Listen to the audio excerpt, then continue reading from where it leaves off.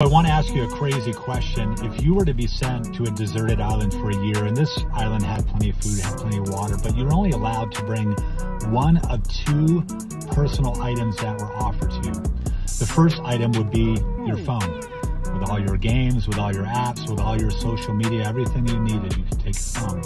The second item would be your spouse. Now listen, that may seem like a pretty simplistic question, right? We would hope most people would say, of course, I would take my spouse. But maybe looking at so many of the relationships or your relationship or observing so many, it seems like so much of the time is given to individuals looking at their phone. It seems like the importance is more on the phone than the spouse. So that may not be such a silly question.